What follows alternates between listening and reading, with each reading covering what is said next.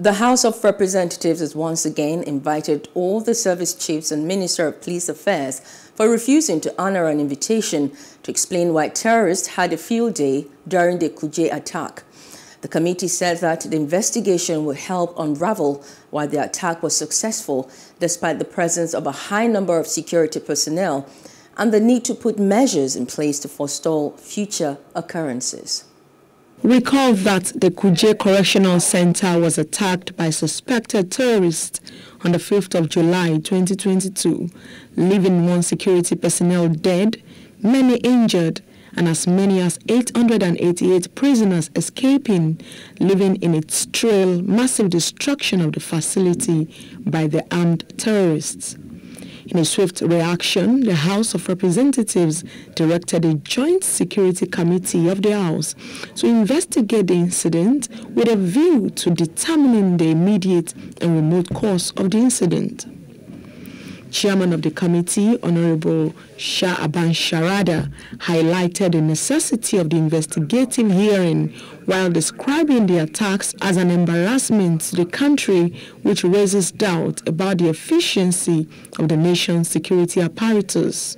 By way of refreshing our memories on the incident that took place on that fateful day, a total of about 888 inmates, including about 64 terror suspects, escaped. Of grave concern is that the attack, which lasted for several hours, did not record any formidable resistance from security personnel deployed to the facility. The Minister of the Interior also gave details of the incident, but was quick to remind the committee that the general state of security in the country calls for serious concern. Personnel stationed in Kuje to protect the facility on the day of the invasion were 31 military personnel of the Nigerian Army, 5 personnel of MOPU 21, 5 personnel of MOPU 50, 2 personnel of counter-terrorism unit of the Nigeria Police, 2 personnel of Kuje Police Division, 7 personnel of Nigeria Immigration Service, 3 personnel of Nigeria Security and Civil Defense Corps, 10 personnel of Correctional Arms Corps.